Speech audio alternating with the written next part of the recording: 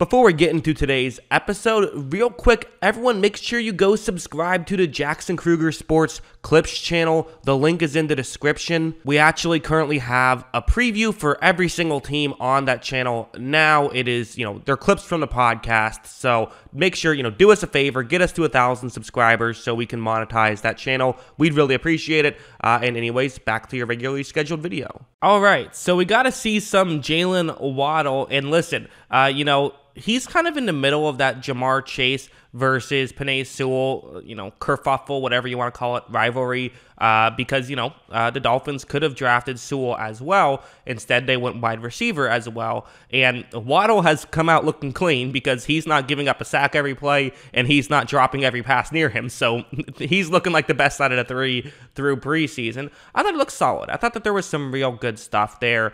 We didn't get to see a ton. They didn't really showcase a lot of what he can do. It seemed more like the Dolphins just wanted to get his feet wet, no pun intended, with being a Dolphin, but I guess Dolphins don't have feet. Anyways, plowing ahead. I think they just wanted to get him a little bit ready, get up to game speed, have him touch the ball in an actual NFL game. So let's get into the film study and see what we could learn in the, 36 snaps that he had. So we'll start off with this play. What's going to happen is that this is going to be a jet sweep motion. You have multiple players who are going to go out to block two Atlanta defenders, and then I've circled another Atlanta player. That's the defensive end on this play. He's the main guy Jaylen Waddle has to beat. Now, I think for a lot of people, you're going to say, well, wait a second, defensive end against a wide receiver, this should be an incredible matchup for the wide receiver, right? That should automatically work out. And it should, but it's worth mentioning defensive ends in the NFL a lot faster than they are in college. On top of this, it's less about will a defensive end actually tackle Waddle and more about can he just disrupt this play to give time for the linebackers and defensive backs who are unblocked to get over and make the play, or for even the defensive backs who are getting blocked to get out of those blocks and make the play. And once this play starts, so Waddle takes the ball, and at this point, again, you can see how this could be disruptive, right? If he can just sort of force Waddle to have to run closer towards the sideline, it's going to take him more time to get over, and you might not be able to gain too many yards. Maybe you can gain like 3 or 4, but it could be tough. However, watch how Waddle really just toys with him, runs over, and he's going to pick up a first down right here. That's really good athleticism and a great ability to turn the corner the way he could do that. I mean, he was never even concerned about a player that could have had a significant impact with other situations. So, again, is that Waddle good? Is that Atlanta Falcons defensive end bad? I'll let you be the judge. But I would consider that a little bit of both, and I definitely think it's good by Jaylen Waddle. Now, I want to talk about a play like this. One thing that I like about Waddle is he just cuts so smoothly. The way he moves is just a thing of beauty. It's a reason why I was a huge fan of him coming out of college, because he can move the way he can. It's on this play, it's a man coverage situation, single safety deep. Waddle is running an out route that should get past the first down marker, and really just watch how smooth this cut is going to be. I mean, look, he's going to, it looks like he's running, and a second later, he's moving over, and even has time to, try to lay a block, which is nice to see. Don't have to do that, but he's, being a good teammate, trying to get his teammates some more yards, but really just a great route there. I love the stem portion of that route, how he starts off as though he could be running any route, and then in an instant, boom, he's going to the outside. He would have been open had the ball come that direction. So really good route by Waddle, in my opinion. Now, you have something like this as well, where what's going to happen is, it's a zone coverage play, and he's running underneath the coverage, so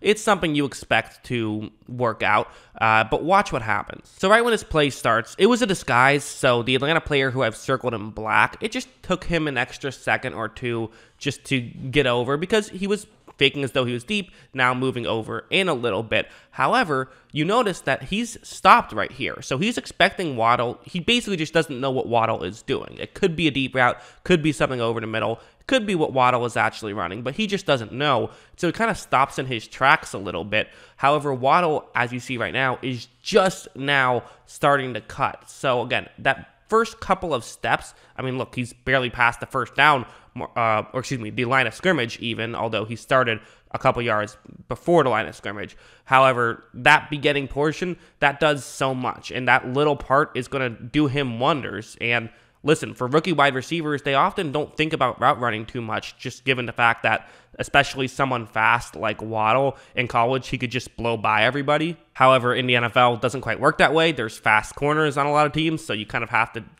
have more stuff you can do. Well, clearly he has more stuff he can do. I mean, look, he ends up getting wide open and even makes a pretty difficult catch right there. So a lot of just great stuff from Jaylen Waddle. And again, I think that the criticisms about drafting Jaylen Waddle as opposed to, taking Sewell, it has nothing to do with Waddle, the player. Pretty much everyone agrees Waddle is a really good player.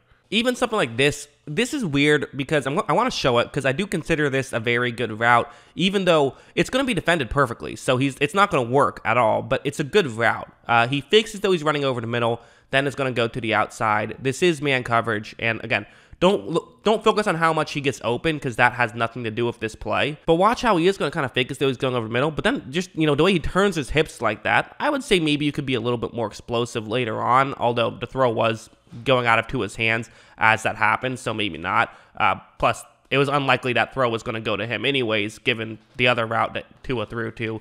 But still, I just like the way that he was able to turn his hips like that. I thought that was very good. So yeah, I mean, that's a lot of what I think about Jaylen Waddle, is he did some stuff that I thought was good. I mean, he moves so well. He is so quick with the football. He's got great speed, and he looks calm there too. That screen pass, or the jet sweep where he has the ball and he just sort of is able to easily go past the defensive end. It's not just that he beat him, it's how calm he looked while doing it. He was totally aware of his surroundings, knew where he had to go. He can move well. He's shiftier than maybe we've even seen in the preseason. In college, he looked even more shifty. He can cut so well, and he is just so explosive. I think that Jaylen Waddle looks awesome, and again, this preseason performance, it was fine. Not every single preseason performance is going to be this Justin Fields thing where we get to see an entire showcase of him and we can talk about how good or bad it was. Waddle, we got a little bit of, and he didn't do a ton of either because not every snap is created equal. But from what I saw, I would say I liked. And again, the best thing going for Waddle is that Jamar Chase can't catch passes, so he's already looking better than that. So, it's always nice when the guy who goes one spot ahead of you has really struggled out of the gate, makes you feel better, makes you look better. So good for Waddle there. But yeah, that's what I think about Waddle's preseason performance. Let me know, what do you guys think of his preseason performance? Always love hearing from you.